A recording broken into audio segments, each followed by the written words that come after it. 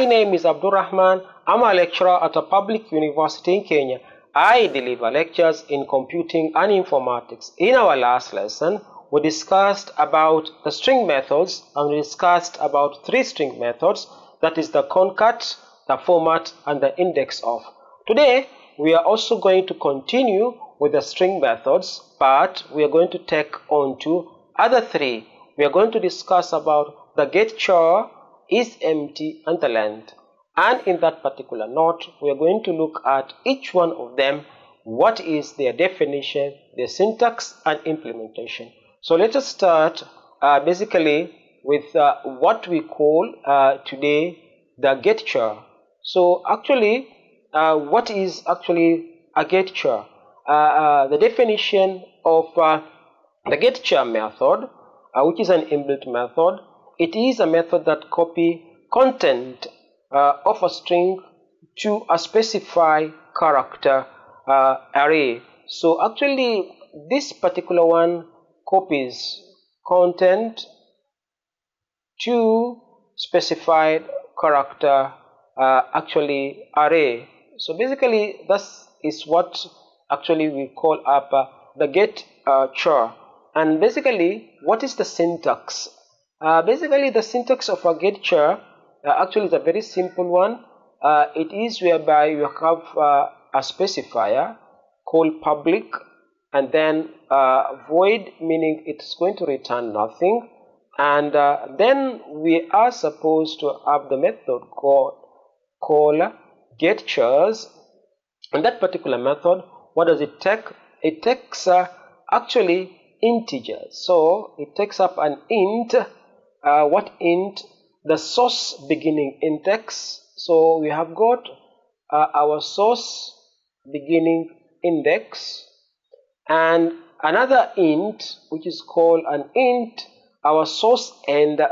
So this will be our source end index, and also it takes up the character destination. So it takes up the character, the array character destination, and also int the character beginning destination. So it takes also an int character array beginning destination. So basically, that will be the syntax. So let's now go into Eclipse and see actually how we can implement up the same. So here we are in Eclipse. Basically, we can declare up a string called. So here we'll have up a string called, let's say, message, and that particular string we are using up one of the methods of declaring a string by using up the new word, and then we're putting up string, and this particular string I can put up anything into that particular string, and here I say I am using Hodari. So basically that is my string. I'm just using up Hodari. Let's say maybe Hodari Academy, the whole thing, Academy. So that is my string. Basically this is my string, and then I want to terminate that particular string. Now here I want also to declare an array of characters. So I'll have char array, and then I'll call it a message, MSG, and also I'll use up the new keyword. So the new keyword equal to new what? It is equal to new character char, and actually I give it up the value, and I give it up the size. It's going to hold 10. So basically that's what I've done, and I've terminated that particular one. And then basically I just want now to access the method. So I say here message dot, what am I getting up? getChar. So it's getChars. So method getChars.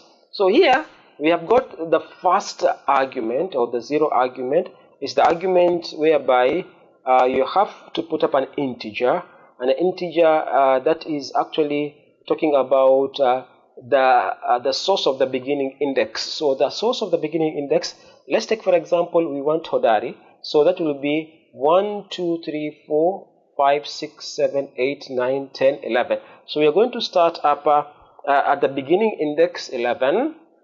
Then the second part, we are talking about the source end index. So if we want the word Hodari, so from 11, so 12, 13, 14, 15, 16, 17. So actually we are putting up 17, so we'll get up the word Hodari.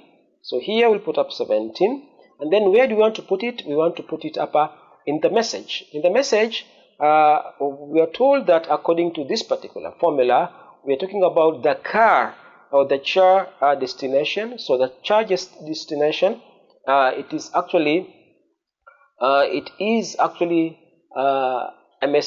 So we want the message, and then we are talking about the end.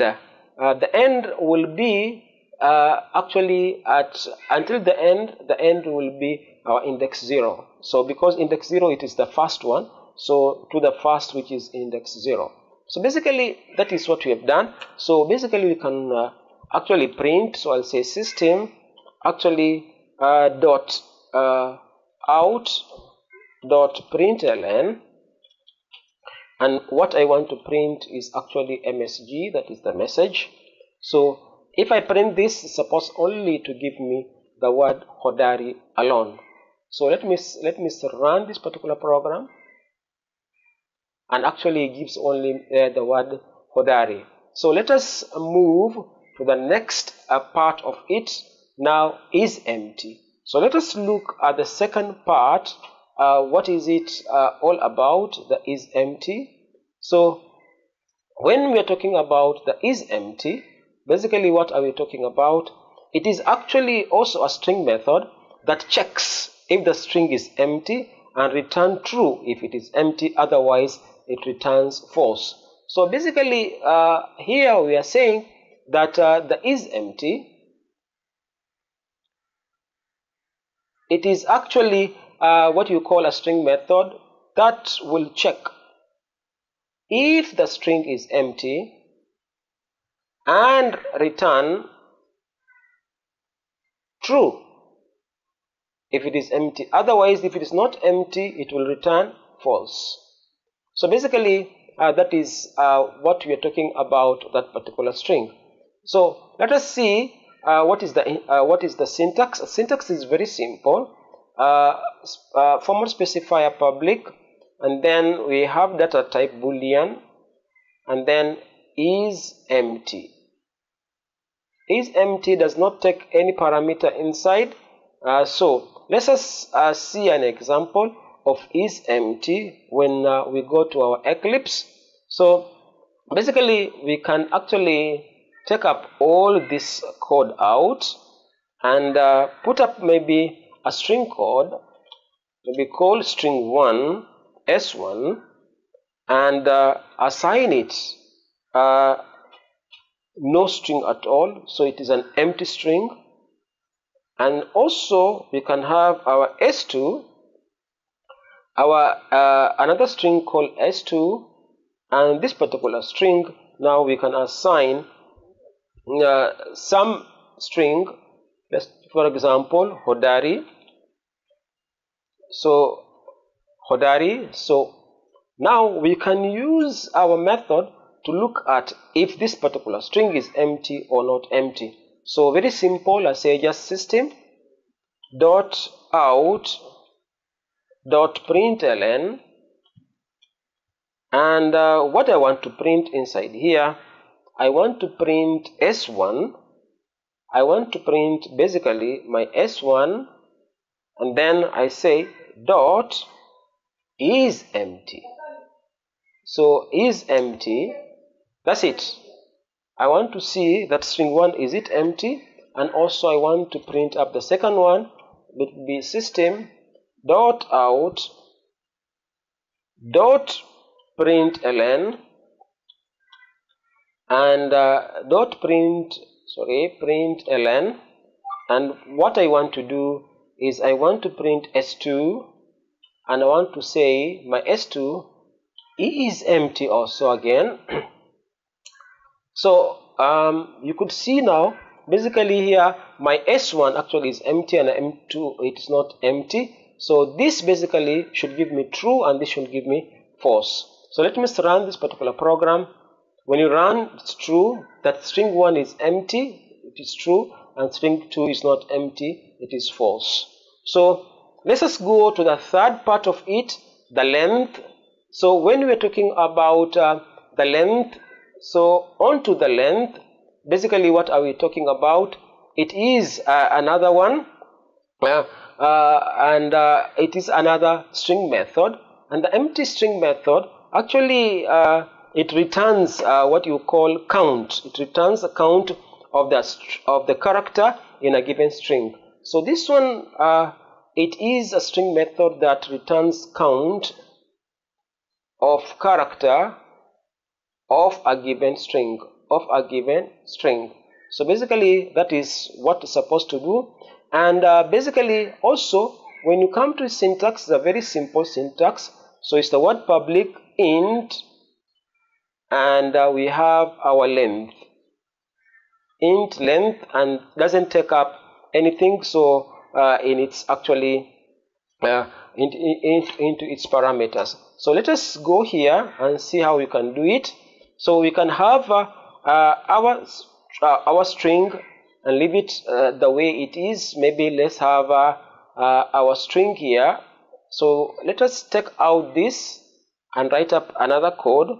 So basically here you can have also a string S1, and we can assign it some string. So maybe Hodari Academy.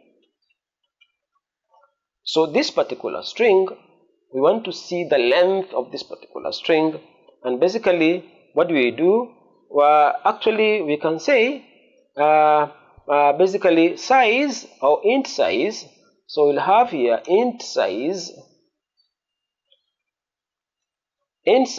equals to, we are assigning it to S1 dot length. So here we are looking at the length of S1, and then basically just print size. So we'll have system dot out